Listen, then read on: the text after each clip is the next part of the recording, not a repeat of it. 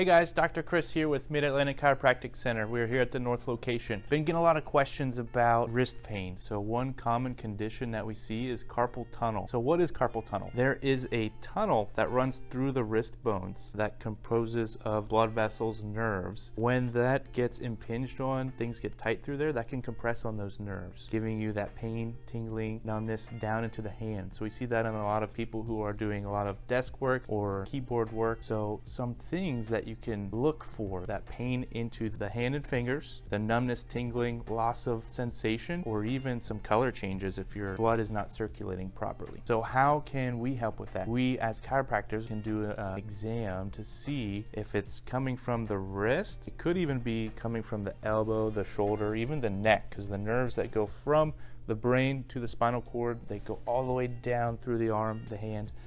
So it potentially could be coming from the neck. It would be a good idea to help to distinguish where that pain may be coming from. We can do wrist adjustments to help mobilize those bones, taking the pressure off of the nerves in that wrist, which will help with improving the pain that you're experiencing, improving the sensation that you're experiencing as well. Other things we can do some stretches. A lot of times the muscles that run down through here, those are your wrist flexors, so they control this motion. We can put a stretch on those just like this. So lock out the elbow and bring the wrist into extension just like that. So you'll feel that all the way up through there.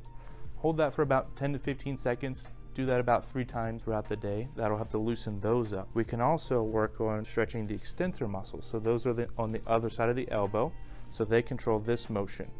So to stretch those, bring your elbow into flexion, and you'll feel that all the way up through there. So those are a couple stretches that you can do for the muscles that run along the wrist and forearm. And if you do a lot of desk work or typing or whatever it may be, make sure you're taking intermittent breaks. So every 15 to 20 minutes, just stop, do those stretches. You can even just roll out just to get some range of motion going. So I hope that helps you. Let us know if you have any questions down below. Like our video, hit subscribe, and follow us for more tips and information. Hope you guys have a wonderful day. Take care.